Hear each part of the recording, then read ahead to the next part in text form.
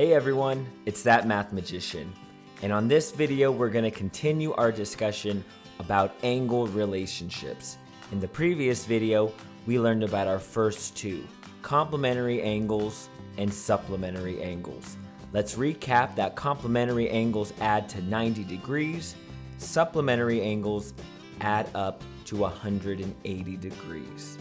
Now let's go ahead and start focusing on our third angle relationship. And that angle relationship that we're going to focus on are called vertical angles. So let's go ahead and spend some time really understanding what vertical angles are all about. Now, vertical angles are formed when you have two straight lines and they intersect each other.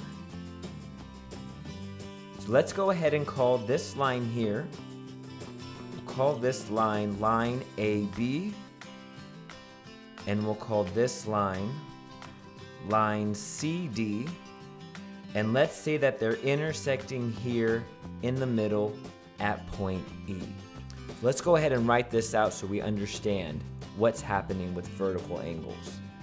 Okay, I have the line AB, it intersects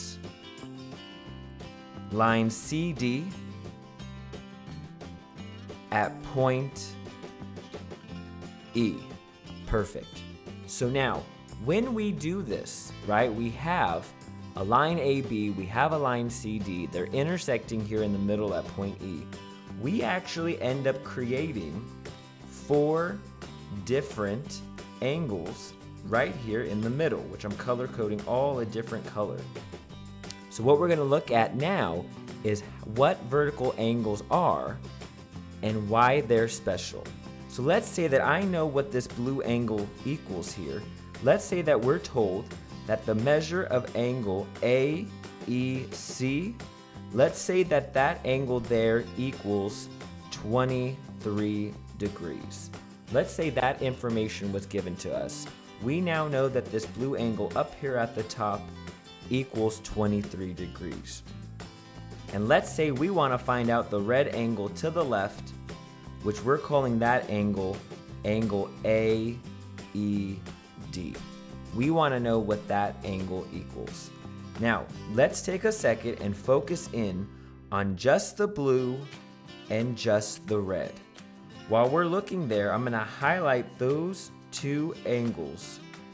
Do we see that those two angles together, that they are forming an angle relationship that we have already learned? If I zoom out and look at the one right up top, doesn't that look exactly like the supplementary angles that we learned in the last video? Right? Two angles which are forming a line. In this case, the blue and the red, they form the line CD. So since that's the case, then we know that the blue angle and the red angle add to 180 degrees.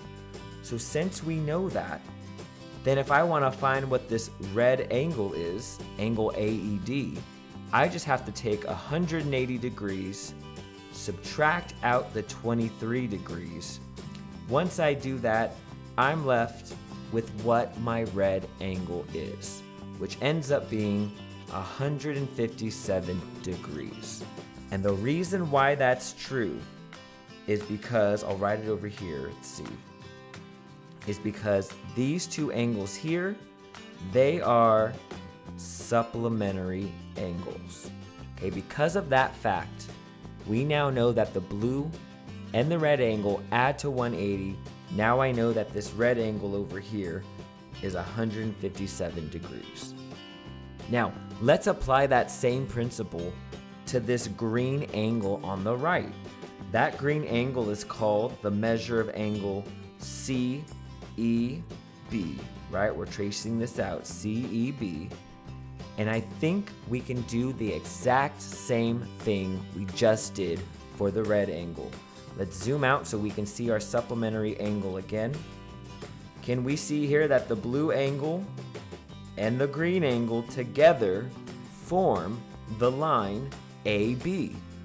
Together with those two, I'm forming that straight line. So we can use the same idea that we just used. We know that the blue and the green are gonna add to 180. So let's just repeat that process again. I take 180 degrees.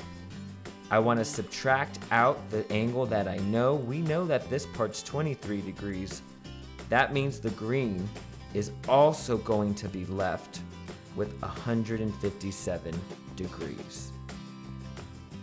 Okay, we now have solved 3 of these angles. The last thing we need to do is solve for this bottom angle on the bottom, this orange angle, and I think we can still apply our supplementary angle relationship onto these angles to solve for the orange angle. So let's go ahead and do that. We're gonna call the orange angle here angle DEB. And now we get to choose what angle we want to add to the orange. You can either add the red to the orange to form the line AB, or you could add the orange to the green line, the green angle, to form the line CD. Either way that we do this, we're gonna end up with the idea that, again, the orange angle is forming a straight line with the red or the green. So since they're the same value, it really doesn't matter. 180 degrees, take away whichever one of those I want. I'll choose the green. That means I'm left with this angle on the bottom equaling 23 degrees. Now let's take a second to zoom in on our diagram for our vertical angles there. And hopefully you're noticing something very important about vertical angles here. Number one, all of the angles in the intersecting lines, they need to add up to 360. You see that I formed a little circle here. And if you were to calculate 23 plus 157 plus 23 plus 157, it would definitely add up to 360. The other piece is that let's look at their positions here. I can see that the top angle is 23, the bottom angle is also 23, and then off to the sides here I see that the right angle is 157 and the left angle is also 157. So are we seeing that the opposite angles are equal? Okay, the opposite angles are equal. That is what vertical angles are. Okay, vertical angles are equal angles on opposite sides.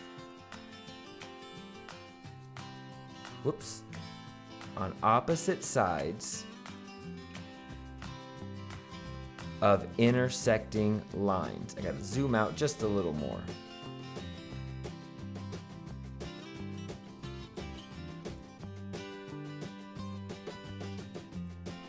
So this will always happen. It will always happen with vertical angles.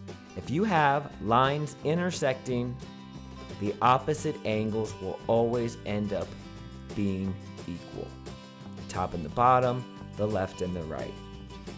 All right, guys, it's That Math Magician, and I'll see you on the next video.